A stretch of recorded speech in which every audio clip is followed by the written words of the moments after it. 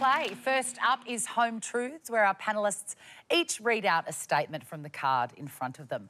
The card will either contain a truth from the panellists' real life or something we just cooked up for them, but they won't know until they read it aloud. It's up to the opposing team to sort the facts from the fabrications. Abbie, you are up next. Right. I have a pet name for my belly button. Well, no time like the present. Why don't we cut to the chase? What is the pet name? Stevie the chicken. Stevie the chicken? Why?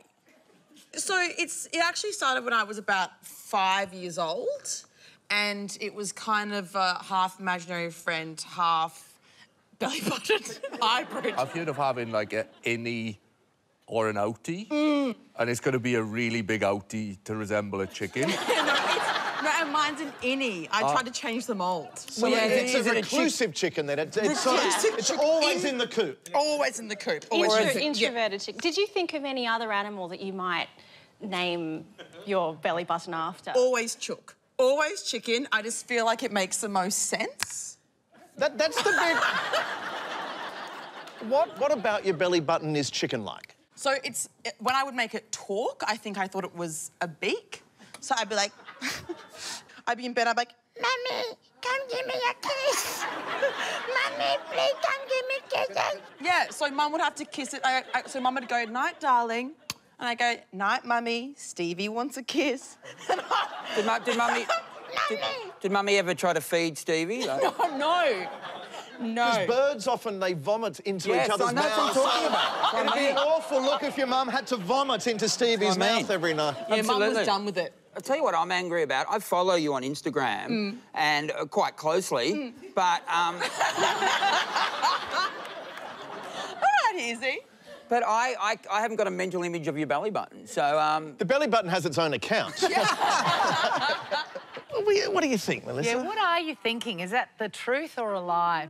I'm leaning towards truth because she's that kooky, I think. I also follow her Instagram account. We can all agree she's kooky. But that's not what we're being asked to accept. By the way. That's not what's on trial here. You could be kooky and independently still not have a belly button called Stevie the chicken. Yeah, I just don't think she does. I reckon that if she did, that I would know. Bestie. You think true.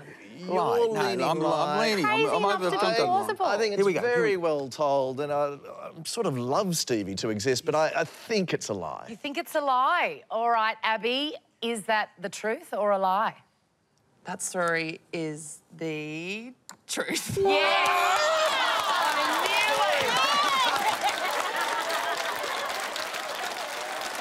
Very good. Played you like a violin. She's good. She is very good. True. Abbie used to call her belly button Stevie the chicken and make her mum kiss it. This is what parents did before Bluey and iPads.